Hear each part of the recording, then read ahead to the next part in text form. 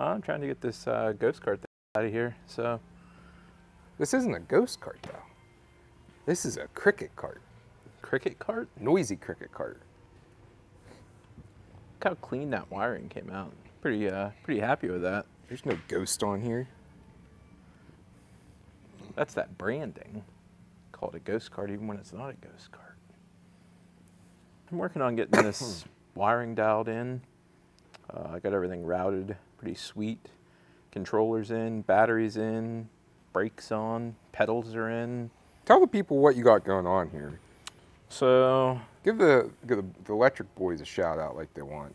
So this here is an Electric & Co kit. This is a QS138 motor. It's using their noisy cricket.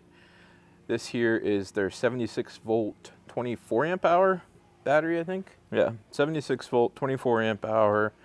It's got a max voltage of 88 volts. We're able to pull 180 amps from this, which gives us, what did we say, like 18 horsepower? What was the ghost cart rocking? Like Well, the ghost.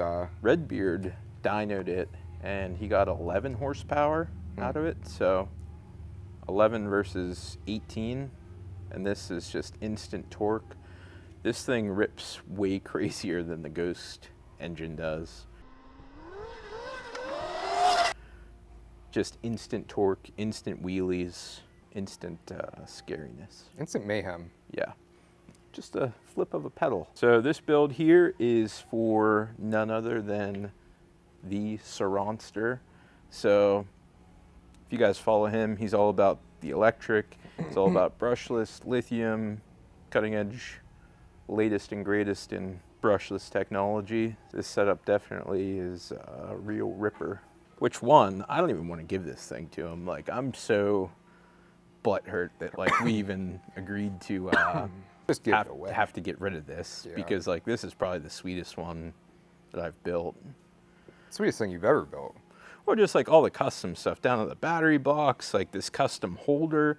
Like I actually used that Quest Meta 3, Meta Quest 3, with the augmented reality to actually design like this top piece and a lot of these parts so that I could literally be able to have the headset on, see 3D parts in real time.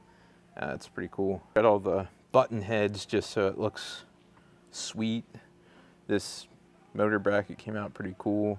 Got the Allen heads there. It definitely looks like a serious unit. Oh, it's looking sweet, getting closer put together. And then like I got that charger over here. I threw a wheel on real quick just to see, get a kind of overview of how it's gonna look. It's gonna look pretty sweet, all black and red. This thing is just so sweet. Like I really don't want to have to get rid of it. Build another one. It's taken me 3 months to build this one.